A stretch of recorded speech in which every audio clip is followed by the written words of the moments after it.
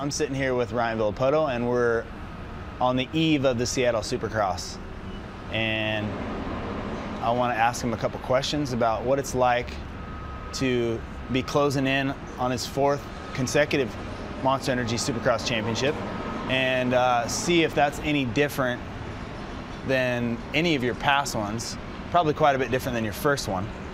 But what's it feel like to be closing in on number 4 in a row? I mean, it doesn't feel good just yet. You know, as you know, there's a lot of stress and weight on your shoulders to not make a mistake and to keep the ball rolling in the right direction. So basically, if it happens or when it happens, it's just going to be like a big sigh of relief. And I guess on one hand, it sounds pretty bad that you're not just jumping up and down and just like so happy. Inside, you're happy, but you're just more or less actually glad it's over because of the stress and the pressure and the weight of teams and sponsors and everybody on top of you. It makes it tough to, what are we on, our 15th round straight? Every weekend show up and go racing, and racing at a high level. At what point did you line up and look down the line and go, it's my time to win and I'm gonna win? I think you're arrogant if you ever line up on the line and say, this is my time, and I'm winning and I'm going to keep on winning.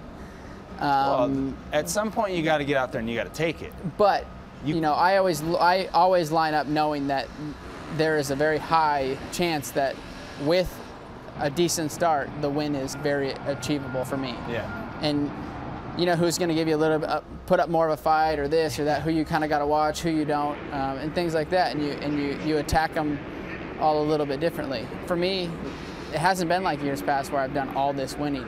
I've only won 4 times this year. Yeah. Consistency's been a huge part in where I'm at now. Obviously, sure. Plus the 4 race wins. Yeah.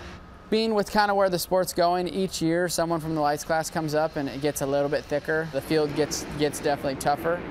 And then you have a lot of variables that start to come in. We've had a lot of very slippery tracks this year that have kind of made the field be a little bit closer.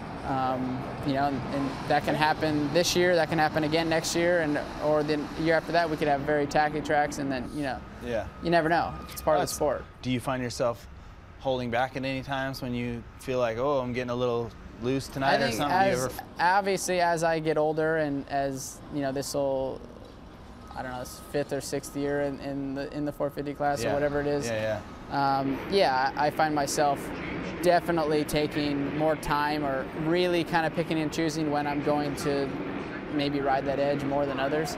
And part of that reason is maybe it's hurt me this year a little bit with potentially getting a couple more wins.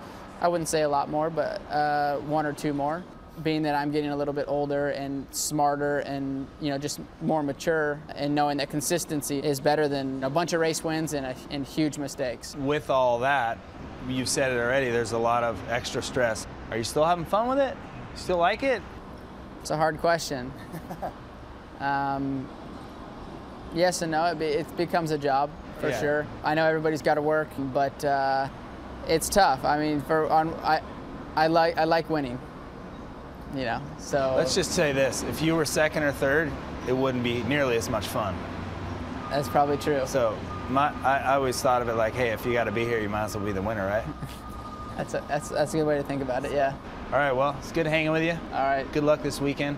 Thanks. Congratulations Jeremy. on your success. Yeah. No, it's been awesome. I'm a huge fan, and everyone out there is a huge fan. So hopefully, I can keep the 2 looking good out there. You know. That's right. You're doing a good job. All right.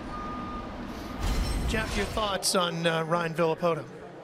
I mean, he's outstanding. You know, he's a very strategic rider, and I think that he this year he mentioned his maturity level, and I think that he really had gauged his competition, and in the middle part of the championship said, okay, I need to play it cool, and sure enough, the competition made the mistakes, and he didn't. And then here at the end of the championship, he's poured it on, had some outstanding wins, and he's pretty focused.